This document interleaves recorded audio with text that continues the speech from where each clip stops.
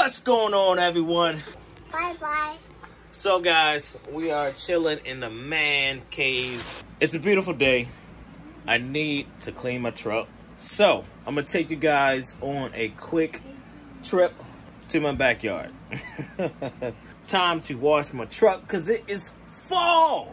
So this is gonna be my fall cleaning. Check it out.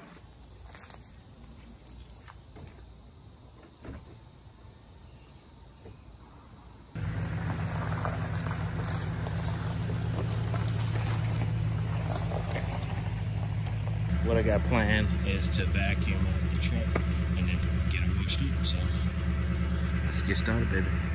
The goal would be to basically vacuum out the truck as best as we can.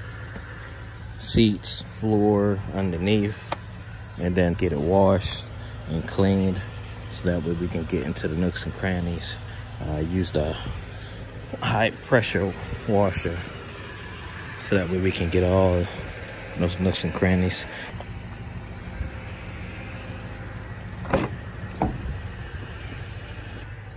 I'm pretty sure all the guys out there that have kids, you know how your vehicle will end up. When it comes to kids eating in your vehicle, you give them that small opportunity to eat in your vehicle. And where does it lead you? To an ant farm. Just in case anybody is interested to know what I actually use to vacuum out my vehicle is this Armor. It's a wet and dry vacuum, plus it is a blower. The front end is the suction area for vacuum. And then you can take this hose, disconnect it from here, bring it on out to here, connect inside here, and then you can use it for blowing. So it's a wet and dry vacuum cleaner and blower. But you know, it's not a car wet and dry vacuum cleaner, okay? You do have to plug it up to some sort of power source, which, you know, got my thing here to keep it cool. But yeah, it works excellent. Give you a quick review. So what we're gonna do is turn this to this way because this thing does blow air. So actually I'll put it on the ground. And I wouldn't say it just blows air, it does blow dust. So we're gonna fire her up. So it just blew some dust. You guys didn't see it, but I seen it. Nice suction. Nice suction. So what we're gonna do is do the chair right here.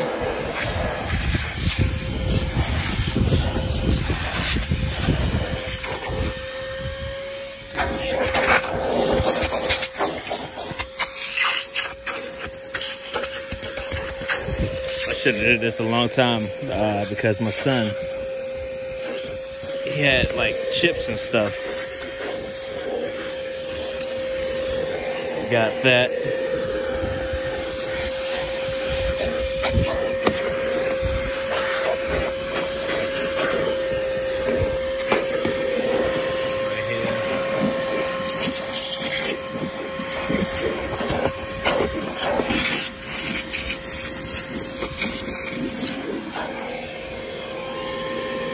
So if we really need to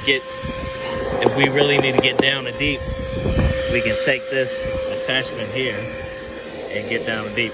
I can take the tape off. I put the tape on because I was actually using this thing to like clean out vents. So I didn't want to hose the head of, well, this attachment to actually come loose when I was cleaning out vents. So you don't need tape. It's just something I was using this thing for. But yeah, for the most part, this bad boy works. Actually, let me take the attachment off and I'll rock off with probably the small attachment and do this one too. All these attachments are good attachments. All these attachments are good attachments.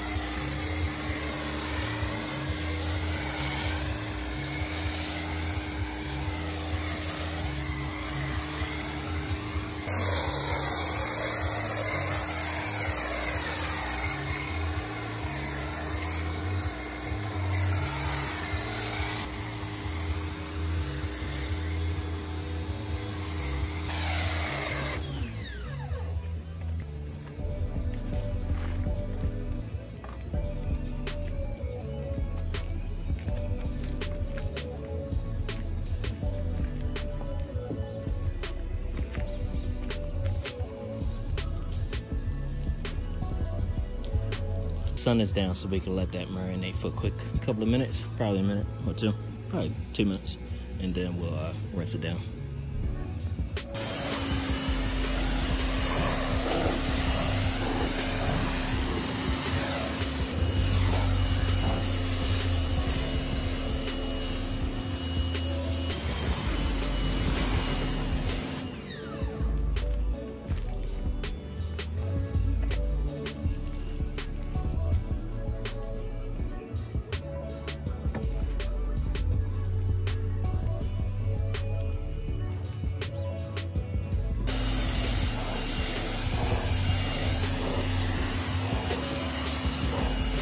This wraps it up. The side of the truck is clean, back window, everything is clean. Again, I do not own the rights to the music. I do not own the rights to the music in the background.